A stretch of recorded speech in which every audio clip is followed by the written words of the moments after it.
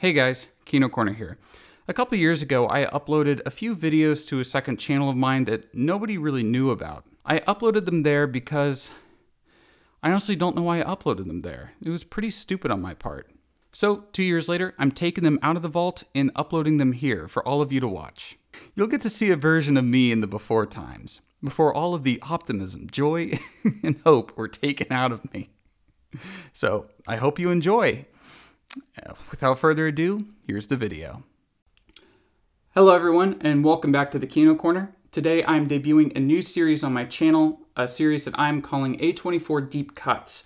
Basically, it is going to be a series where I take a look at A24 films that weren't successful, critically or commercially. So I won't be talking about The Witch, or The Lighthouse, or Uncut Gems, or Good Time, or any of those films in this series. I'm going to be taking a look at the movies that you might not have heard of. Because here's the deal. A24 distributes a lot of movies for its size, and they have quickly become one of the major distribution companies in the US within this past decade. And what's even weird to me is that they have garnered like a very loyal fan base. Now, I've known people to be loyal to actors or to directors, but hardly ever any people who are loyal to distribution companies. Like, you don't hear people really saying, I can't wait for that new 20th Century Fox movie to come out. But people do genuinely look forward to A24 movies to come out. Because A24 to them is like a stamp of approval, a stamp on the film that shows its quality. But like any other distribution company, A24 has its fair share of misses. Now, I'm sure some of these misses are actually hidden gems, but I'm also fairly certain that some of these are just bad. So in this series, I'll be reviewing A24 movies and determining why they don't work and why A24 might have released them, and also why they might not have seen that much success. So for the first video in the series, I'm going to be taking a look at A Glimpse Inside the Mind of Charles Swan III. It was directed by Roman Coppola, and it stars Charlie Sheen, Jason Schwartzman, Bill Murray, Patricia Arquette, Mary Elizabeth Winstead, and Catherine Winnick. It was produced by American Zoetrope, the Coppola's production company. Sounds like the formula for a great movie, right? Well, I went into the movie really wanting to like it. It has a 28 on Metacritic, but I was thinking maybe the critics at the time just didn't understand it. Maybe it was ahead of its time. You know, there are movies with bad Metacritic scores that I like, so I thought maybe this could be one of them. I wanted to give it the benefit of the doubt. But I've got to say that this is the case of a bunch of really talented people getting together and making something bad. Yeah, the critics are right. You know, not everything we make can be good or can be successful. So I want to take a look at this movie and see what went wrong and why it's not good. Let's start with the opening. It's a cool opening shot until you realize that it's introducing us to Charles with a psychological examination. It's just such an on-the-nose way to introduce his character. It's a case of telling rather than showing, and it immediately tells us that he has this overactive imagination. I mean, I guess you could say that it's showing us because obviously the psychological examination is kind of happening in his head, or he's imagining parts of it, but it still feels demeaning to the audience. The scene also sets up the other characters and the central conflict in a pretty clumsy way.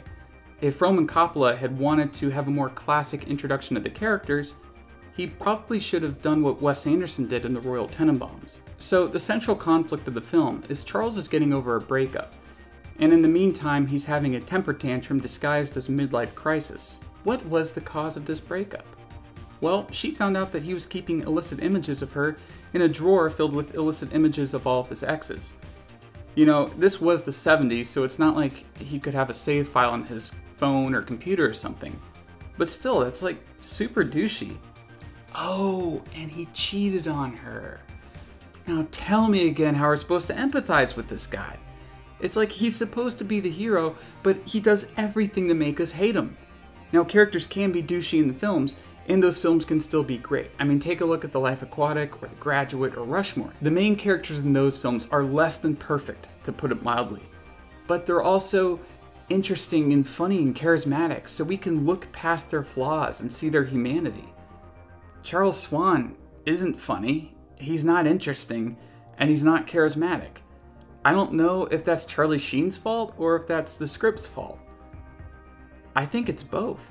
His lack of charisma and overall repellent attitude is highlighted in this one fantasy sequence wherein a league of women try to assassinate both him and Jason Schwartzman for trying to cheat on their girlfriends. It's done as a parody of old spy movies, and the one positive thing I can say about it is that it gives off some Danger 5 vibes. And anyone who knows me knows I'm a huge fan of Danger 5. That's where the positivity ends for this. I mean, what was the point of this sequence? That they didn't like that their girlfriends would find out that they were cheating on them? I mean, I wonder how their girlfriends feel. But seriously, how are we supposed to root for this guy? Maybe if he's a screw-up, but he's trying to improve his life in another area, we could get behind him. You know, everyone likes to watch somebody change for the better. But that's not the case with him. What he wants is to get back with his ex-girlfriend, and he becomes obsessed with her. No normal person could get behind him on that. And so the story just feels tired and drawn out. Like, we don't care about that. It's boring. Forget her.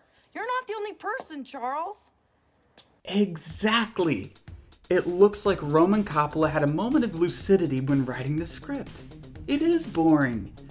And even worse, it's a student film type plot. It's about getting over a breakup. It's downplaying the bad sides of the protagonist. It's got weird, sort of random humor, and it's got bad psychology. But I would have forgiven all of it if it was just funny. But it's not. All of the jokes fall flat. One prime example is Charles gets into a taxi, and he's drunk, and honestly, Charles is just being Charlie Sheen, and he asks the taxi driver if he's selling any drugs. The taxi driver says no, but my friend sells beluga caviar. So Charlie is just like, all right, let's go get beluga caviar. And they go and they do this illegal looking deal, buying beluga out of the back of a car. And Charlie's like, yeah, I got beluga caviar. I know that that's supposed to be a joke, but I don't see what the punchline is, and I don't see what part of it was actually funny. It just was boring. Actually, the funniest thing in the movie wasn't even a joke. It was something that we're supposed to take seriously. I guffawed at one of the final party scenes where almost every single subplot is wrapped up in quick succession. It was like boom, boom, boom, it's over and everyone is happy. I was blown away. But the other major problem with the movie is how the story progresses. It oscillates between reality and fantasy. But the fantasy is so obviously fantasy because we know this is just one of Charles's daydreams. So these fantasies don't move the story forward in any meaningful way. I know that they're there to deepen the character of Charles, but they fail at that too. Instead, these scenes that should be the most exciting scenes in the film succeed only in halting the flow of the movie. I found myself waiting for these scenes to end so that the story would just move forward. When we know that these fantasies are just fantasies and they have absolutely no bearing on the story or the progression, we lose interest. We just don't care. In one fantasy that was particularly bad, and not because it was a cheesy ripoff of Cowboys and Indians, but because it was so on the nose, is a fantasy where Jason and Charles are cowboys out in the West. And Jason brings up the concept of the battle of the sexes, and immediately a tribe of women are attacking them. And his ex-girlfriend is the leader of the tribe, and she shoots him right in the heart. Come on, give me a break. But these fantasies could be great. You know, I see what they're doing. These fantasies are homages to classic Hollywood genres. You got the Fred Astaire musical, you got the Cowboys and Indians, and you got the spy action thrillers. You know, the movie is a love letter to Hollywood. When I first watched the movie, I wondered why it made a big deal of saying that it was made in Hollywood, California, but I get it now, and it should have been more of a love letter. It would have been cool to see the entire film take place in the fantasy world. It could have been this story, or maybe more of a revised story, but seeing the whole progression in the fantasy world would have been super cool. Or if they didn't want to go that route, keep it all in reality, and maybe just a heightened reality.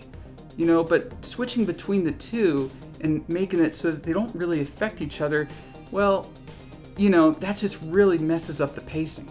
And for comedy, or really any enjoyable movie, pacing is key. Perhaps a part of the film that doesn't really affect the quality as much as the other parts I talked about, but is the most outwardly annoying, is its overall aesthetic. You know, the film takes place in the 70s, but it has the aesthetic of like an early 2010s hipster with a bit of a lol so random thrown in. Charlie Sheen's car has an egg decal on one side and bacon decals on the other. His sofa is a hot dog. He speaks to a maid, I guess, in Spanish at some point, and then she talks to him about his pet toucan, who then dies 10 minutes later, and we're supposed to feel something for it? I don't know. The style of the film is much like the film itself, incredibly indulgent. I normally have a distaste for when critics use that word, indulgent, or words like pretentious. But this is the case of Roman Coppola using his Hollywood influence and money to basically dabble in different Hollywood film genres and string them together with a weak storyline. The ending photo shoot that Charles Swan does is everything and the kitchen sink, which is just an amalgamation of all of his fantasies from the movie, but that's kind of a big problem with the movie. The tone and style is just so all over the place that there's not enough to latch onto as a viewer. It's a mess. But above that, the most self-indulgent part of the movie was the ending in which we see Coppola sitting behind the camera. Like, dude, come on. This isn't meta or ironic, and it's not really that cool to break the fourth wall in this kind of way. Like, what are we supposed to get from that? That the movie's really just about you? I don't know, man. All I got from it is that this is definitely a vanity project. That's why I always found it interesting that this was A24's very first movie. We've come to know A24 as a distributor that releases quality films, but obviously this isn't it. I mean, I'm a big fan of all the people on board. I like Jason Schwartzman and Roman Coppola and Bill Murray, and maybe that's why A24 bought it. They thought that they could get away on the star power alone, even though the movie might not have been that good, but you know what? They might have thought the movie might find its own audience. But the bad critical reception, I think, killed it at its box office, and it only made about $210,000 worldwide. It definitely cost more than that to produce. So would I recommend this film? No, not really. I mean, not unless you're an A24 completionist, in which case it's going to be on Netflix until July 11th, so you have a very short window to watch it for free. The good thing I can say about it is that it's less than 90 minutes long, so it's over pretty quickly. But if you want to watch a film with funny cutaway sequences, watch UHF instead. You know, the Weird Al movie that is pretty stupid, but it's also pretty funny. And if you want to watch a movie about a middle-aged man getting over his ex-girlfriends and ex-wives, watch Broken Flowers instead. You know, the thing about Charles Swan is that what it tries to do, so many other films just do better. If you like this video, please leave a like, comment, and subscribe, and be sure to hit that bell button. If you like this video, if you like the A24 deep cuts, let me know, and I'll maybe do some more of them in the future. For the rest of the month, I'll be doing more traditional Kino Corner style videos, but this was fun to make, so I would love to make more, and I will see you all in the next video.